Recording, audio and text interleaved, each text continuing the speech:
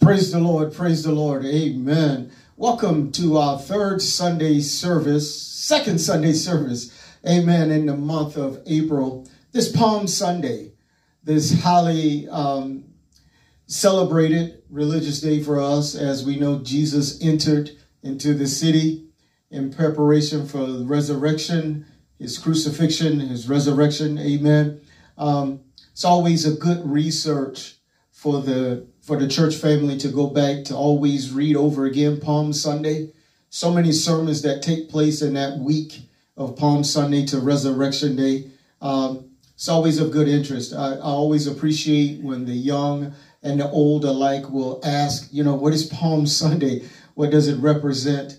As Jesus entered the city and they cried, Hosanna.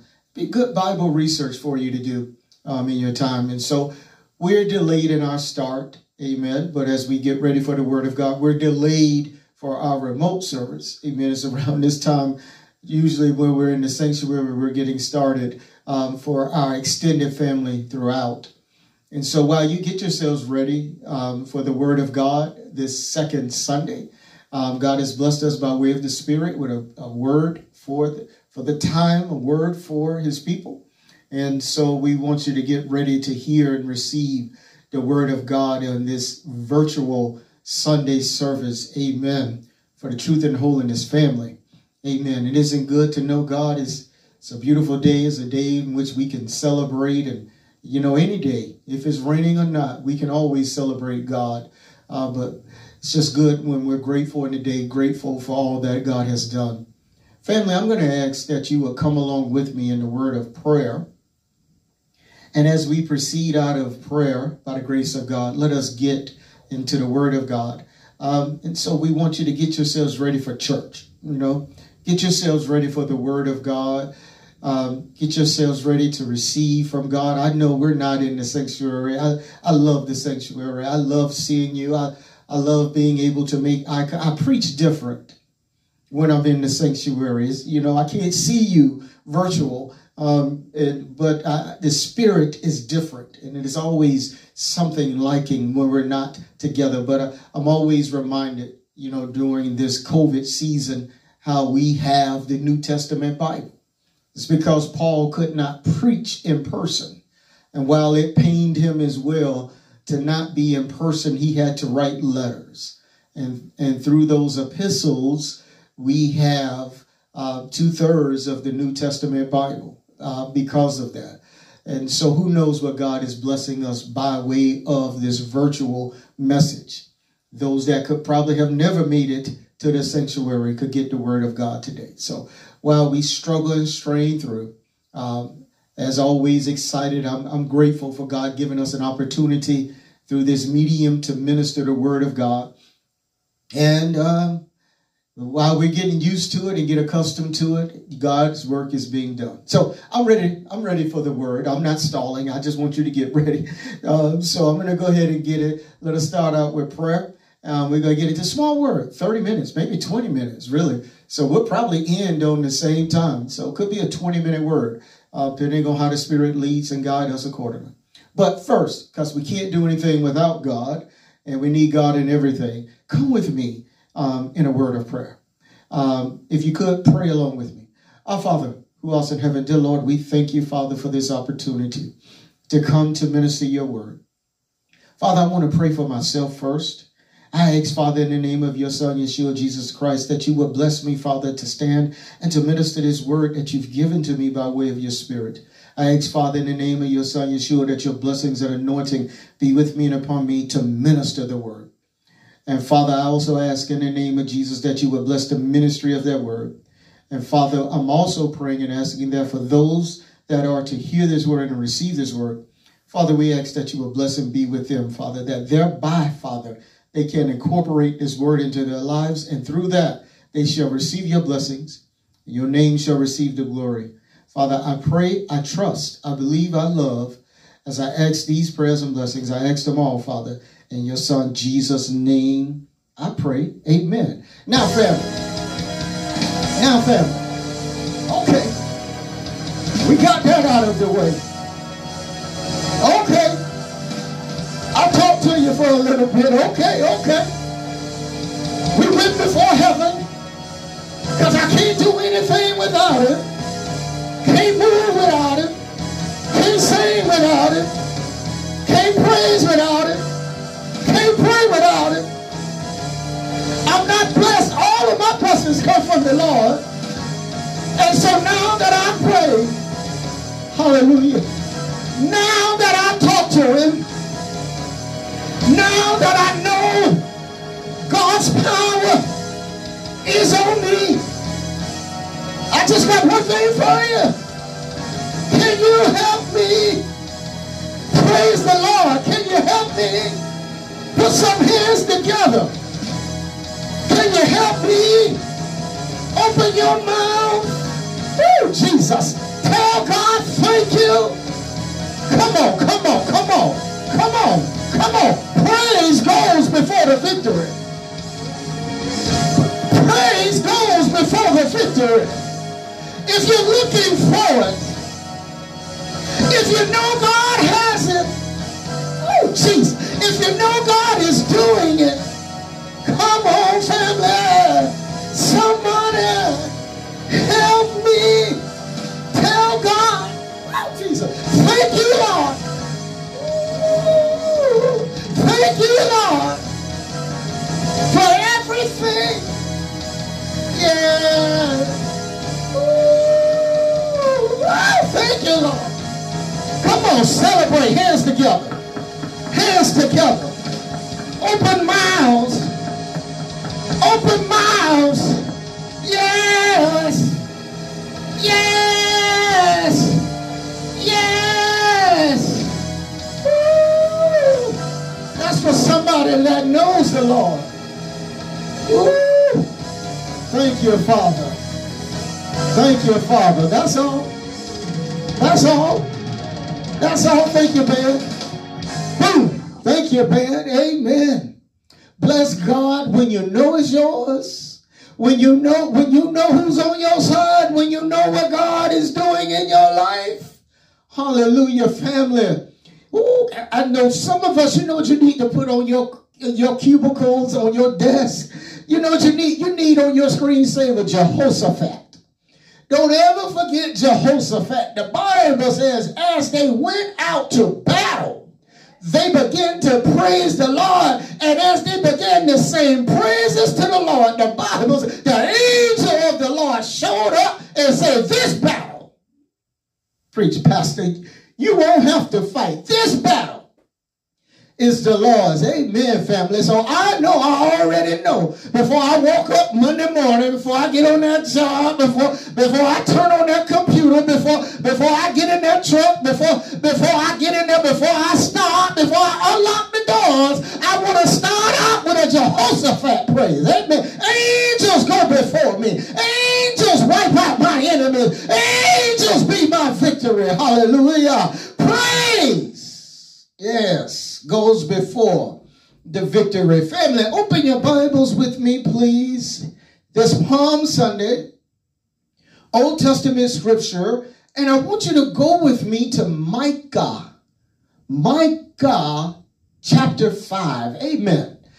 One of these great prophets of God prophesied during the time of Isaiah. And albeit his book wasn't as long, his prophecies were as powerful. And so God has blessed us. I told you, small message, but it's for somebody by the grace of God. It's good when the man and woman of God can hone in on who the message is for. It allows us to stay focused and inspired, right? I don't have to worry about, I know sometimes a message is not always for everybody, and when you can uncheck that box and say, okay, man of God, woman of God, it's not for everybody, but it's for who it's for. That's when you're on assignment. That's when you know the Spirit has grabbed you and said, I got a message for somebody. And I pray, I hope it's you, because there's nothing like getting that rhema word from the Lord that can change your life in a moment. Can change your life, and you can text pastor. You can say, you can text Sister Alice and say, that word was for me. Amen. Micah chapter 5. Some of you may know this word often. It is a seasonal message. Normally it's preached around the time of Christmas. So it was, I was surprised as the Spirit gave it to us to me to minister. I said, well, I know we're getting into Resurrection Day coming up next week. Amen. Resurrection Day is next Sunday. But as this is Palm Sunday, we're in the religious time of the resurrection and not the birth, right? So Micah chapter 5, and we want to begin reading at verse 2, is only one verse. Typically is where the message will center around the birth of Christ. But there is a message in that. 2 points, a message, 2 points, some highlights that we'll get. And so, Sister Allen, church family, if y'all give me, by the grace of God, as I can see it for now, about 20 minutes, we'll be done. So hang in there with me. The word of God says in Micah, prophet Micah, chapter 5, verse 2, this is from the NIV. Some of you know the scripture very well from the KJV. But it says this, but thou, KJV says, O Bethlehem, but thou Bethlehem Ephrathah. He says, though thou be little. It's the NIV, though thou be little. What I can appreciate is the King James, it says, though thou be small. Though thou be small. NIV says, though thou be little among the thousands of Judah. He says, yet out of thee shall come forth unto me that is to be ruler in Israel, who's going forth have been from old, from everlasting. So what does the scripture say to us in that opening? Though thou be small, something great is coming out of you. Though thou be small, which is my title, Deb. Though thou be small, NIV, though thou be little, what does the man of God say? Something great is coming out of you. Though thou be small is the title of the message. Well, I feel like I'm in a church, but I guess I am in a church. Family, I used to hear this word when I was coming up as a minister. One of my, most young men, women of God will attract themselves to someone that they will mirror their preaching style behind, right? And coming up in the Baptist church, we had many great orators and speakers and pastors who could preach a sermon with a melody and it make you sound like they were singing a song of Mahalia Jackson. Their voice was so melodic and so soothing and inspirational. We had many men of God who we could see to mirror ourselves behind and to emulate in style of preaching. But for me, if you want, my inspiration has always been Martin Luther King. I could understand his words. And while the power that just emanated from his voice and from his message, he had both going on. He spoke in words, his sermons were short. He spoke that was inspirational. And I was able to, and they were intelligible. I was able to gain knowledge and inspiration from it. And I noticed that when you gravitate towards more of those old school preachers back in the day, they didn't just have it's time to close and go into a home. But my point is that when you get inspired by C.L. Franklin, Martin Luther King, these types of ministers, Reverend Daniels, and when you have them as your inspiration, their power came through the civil rights movement and Jim Crow, and you would hear the word that I often you won't hear it in regular language, but you would hear the word marginalize, marginalize, and it was how they felt as a people, as African Americans coming up in the society of Black Americans, as the Negro race, when they were coming through Jim Crow, they felt marginalized. And so, because that's not an everyday word. You talk about critical race theory. You don't hear that word coming from other races other than African Americans. And so it would always spark me to have an understanding of the word, because in the use of the word, and so I would look it up and to remind myself of the meaning and try to grapple with the understanding of what these men of God was trying to say. And when they used the word marginalized, they pointed towards that you are treating us as if we are insignificant. As if we are less than. We're reading now, we're hearing on the news about how some of our Amazon former and current employees developed a union because they were feeling marginalized. They were feeling that someone bigger was taking advantage of someone smaller. And so they said, we got to learn how to fight back, because if you don't put truth to power, if you don't fight the power, you will stay small and you'll never go anywhere if you let the man keep holding you down, right? So now, Pastor. So the word that they would use, and this young preacher looking to emulate, is they say, as a people, sometimes we feel marginalized. He won't let us in the door. Don't let us get job opportunities. Can't live in certain neighborhoods. Can't get certain credit. Can't get small business loans. And so when you feel insignificant and when you feel small, it makes you want to fight back. Right? It makes you want to try to, it allows you to go within a strength, because you say, if that's how you're going to treat me, it'll stay that way for my next generation, the next generation. So someone picks up on it and says, though I'm small,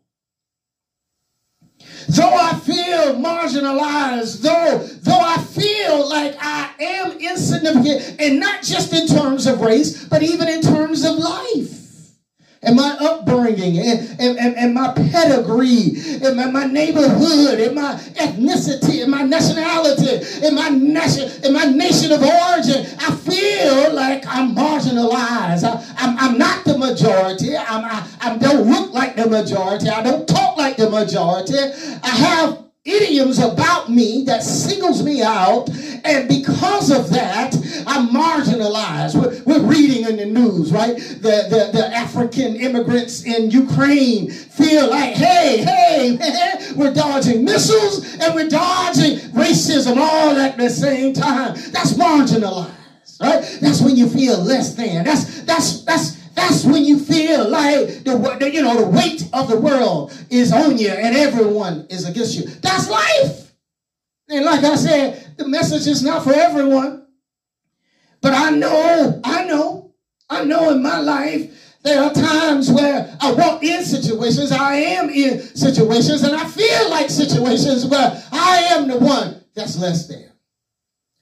And based on how you interpret that feeling of less than, it could manifest itself in your life. For example, preach pastor, if you feel less than, you'll act less than. If you feel like you'll never acquire or never aspire to get to a certain level, that's the behavior you will put forth. I might as well, I'll never be. That could never happen to me. I could never have that house. I could never have that job. I could never get that degree. I could never have that marriage. My children could never. And if you accept the marginalized mindset, guess what you do? You'll manifest it. Preach, pastor. If you feel like, because I am less than, if you feel like if they're going to give you a stereotype, preach pastor, that says that's you, and if you accept it, that's what you'll walk in. That's what you'll walk in, because you're less than. You could never be as smart. You could never be as rich. You could never be as happy. You could never have what they have because you're small. But the word of God tells us. What I said, 20 minutes? Oh, that was 10 there. What the word of God says, though thou be small. Isn't that great of God? God said, I said to myself, I'm not going to try to internalize this message. I'm not going to make a correlation. But he says it, the word of God. God is speaking to an audience and says, though you be small. I couldn't help but in my study, I think about Israel and how small Israel is. How small Israel is.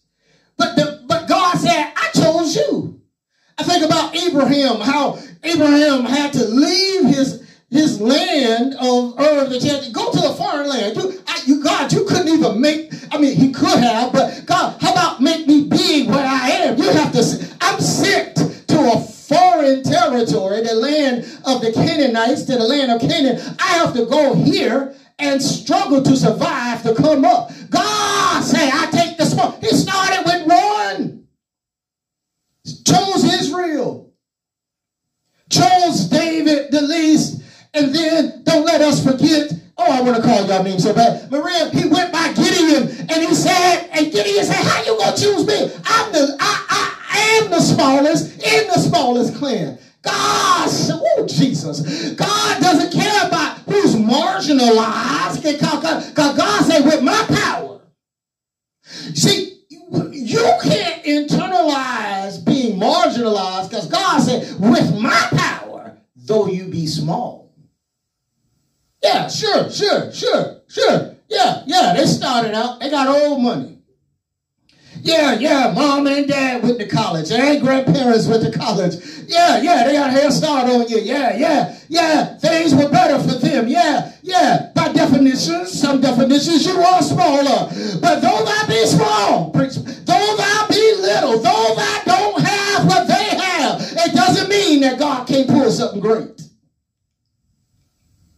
So he gives this word. I want to get into my points. He gives this word where we know already.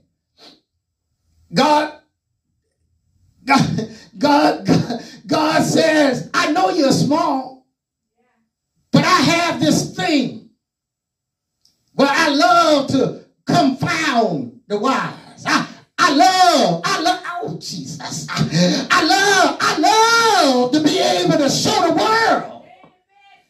And if I can connect with the right person, preach about. If I can just get my anointing on the right individual, if I can just get the right somebody to see that with God, I can do all things. If I can just get the right person to connect with me, I'll take you from wherever you are. I'll take you from wherever your background. I'll take you from whatever's going on in your life right now. And God said, I can use you because though thou be small. And so in point one,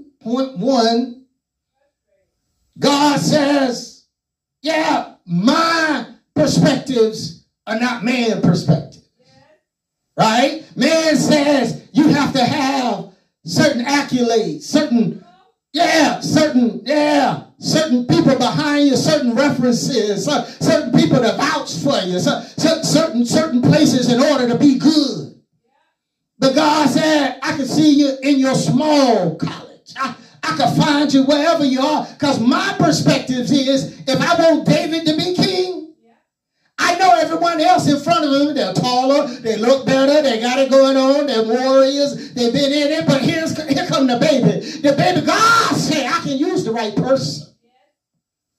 And so his perspectives, God's perspectives are not man's perspectives. And what does that say? What does that say? Number one, no matter where you are, who you are, where you come from, where is that right now? Number one, God sees all of us. Come on now, God sees all of us. Wait, me too, he sees you. Well, Pastor, I know he sees you because you got to preach the word. You got to hear from the word. I know he sees you, but he sees me too, sitting in the back, in the corner of the church. God sees you too. And God is in your life also. And God can move in your life also. It's not just the one with the mic. It's the one sitting in the pew. It's the one singing in the choir. It's the one ushering. It's the one in the cubicle. It's the one in the back of the line. God can use anybody because he sees all of us. my marriage could be that good? Yeah. You mean my money could be that long? Yeah. You mean I can live there? Yeah. Why? Because God said, I see everybody. I don't just see one race. Imagine, I know some races think God is just a God of one race, or God is just a God of one nation or two nations. God is not just the God of America and Israel. He's the God of Africa, Europe, Spain, Russia, South America, Central America. He's all over because he's God. And if he can bless you, guess what? I'm sorry, family. Sometimes we got to remind ourselves, God is not the God of a few. He's the God of all. And while folk act like that, God said, I see, in fact, I'm going to put you to shame. Because I know how to take people of color and put an anointing on them. I know how to take the quiet one and make them a leader. I know how to do that. I know, listen, family. I know because I see everybody. I know how to take someone with a checkered past and make them great. I know how to do it. I know how to do it. I know how to use somebody. I know how to go get Paul. I know how to change minds. I can see the small. So family, this is a message. It's a message today of hope and inspiration. For someone that thinks that, you have to be big.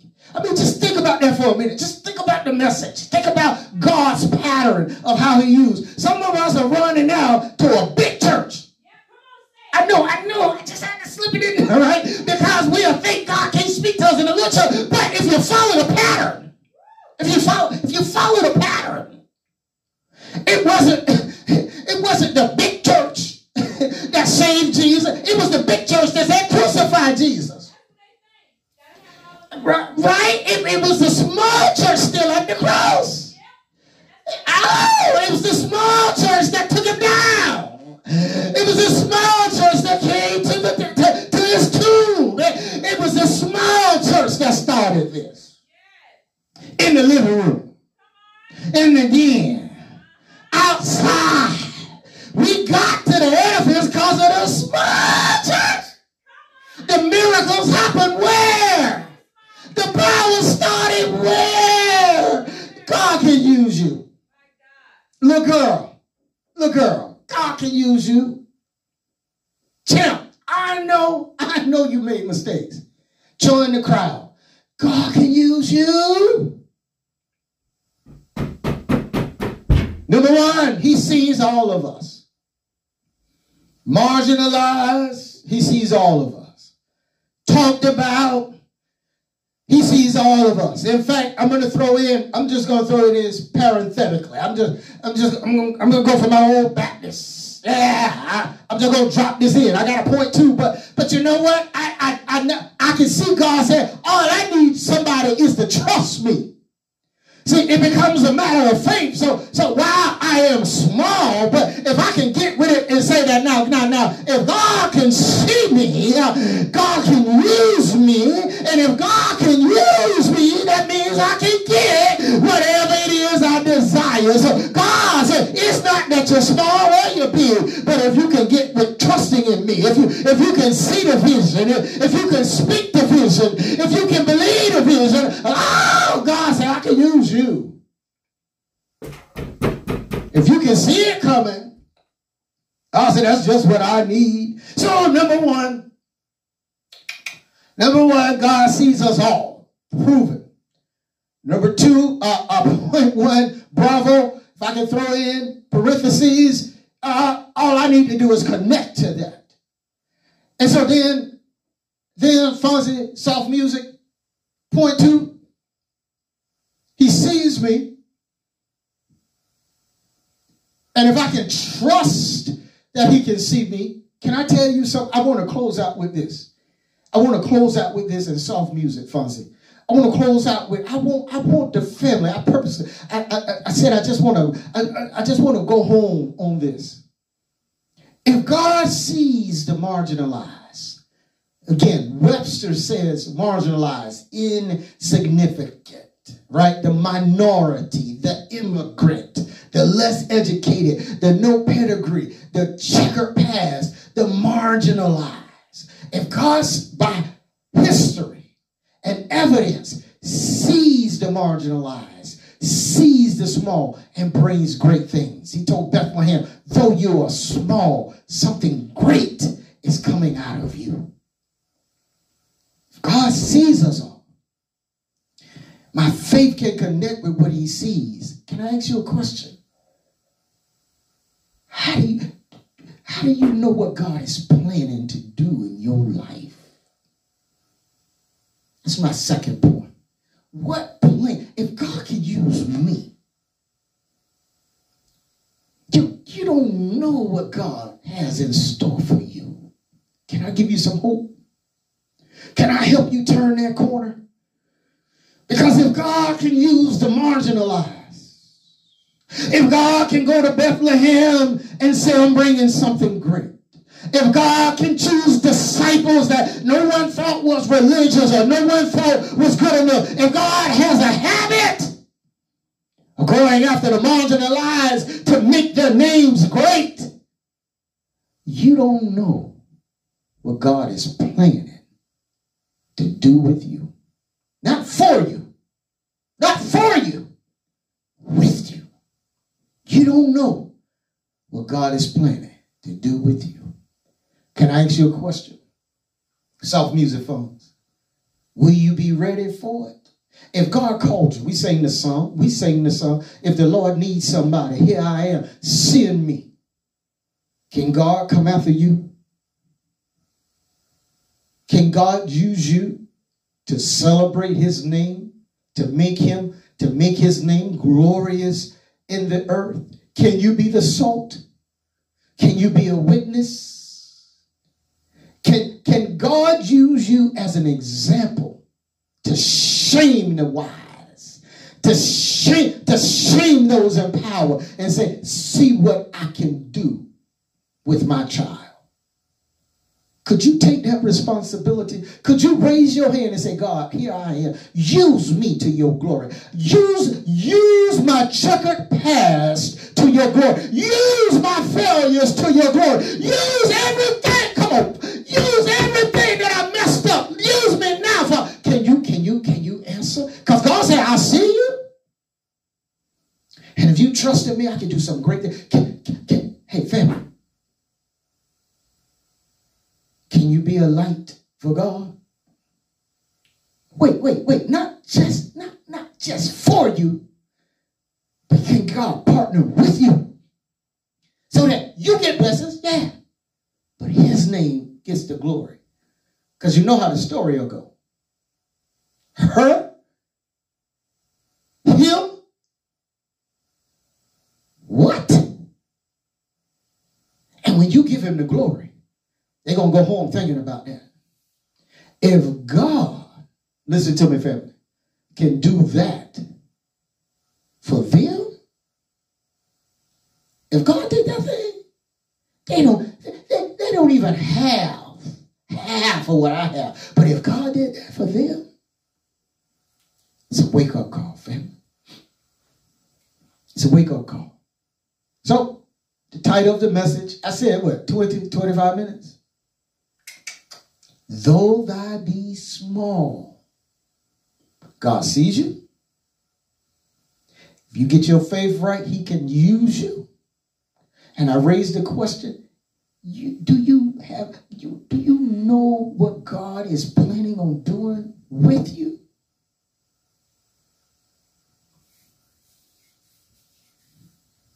You don't even know. But if you accept it, if you raise your hand, if you sign up and say, it's not just for somebody to see me, Father, but let this small marginalized individual partner with you so that, yes, I'll get blessings, but more, your name will get the glory. I want you to think about that, family. Inspiration and homework, though thou be small. Family, this is our second Sunday message. We're looking to come back to you by the grace of God, God's willing, for our Resurrection Day service next week. And with that, we want to close out in prayer and an invitation for discipleship. Father, we thank you, Father, for the word that was ministered. We thank you for providing means and opportunity for church service and the ministry of your word. Father, for those that are to hear this word, we're asking that you would bless them to receive it, incorporate it in their lives, that your name shall receive the glory, their lives shall be blessed. And Father, for those that are looking for discipleship in ministry and or salvation for their eternal soul and everlasting place, should it be by your grace that they connect either or through this ministry, Father, we ask that you would bless and reach out to them, touch them, Father, as you shall insist by your will and your purpose. We pray and ask these prayers and blessings in Jesus' name. Amen. Amen.